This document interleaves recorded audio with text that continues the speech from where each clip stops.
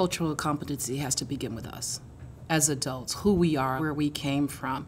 And the community has been open and warm and welcome, and we do appreciate that. And out of that, it grew into a summer book study. As we delved into our questions about how to connect community and school together, the book study really guided us to shift our thinking in different ways about our own cultural competency in the classroom.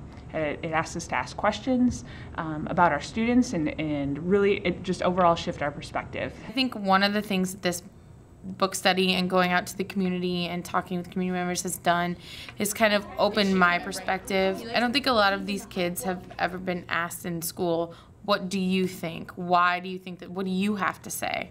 And middle schoolers have a lot to say. And so just asking them constantly, like, why? What do you think? What can you relate this to? What we learn has really impacted the way that I go about teaching social studies. Now, instead of just teaching dates or trying to teach important people, we're really trying to focus on concepts, understanding why certain events have happened in history, but also being critical of the textbook. We see that the textbook is written from a certain perspective. I think where we go next, one of the steps that we already have planned out is going back to some of the churches that we already visited and following up with them.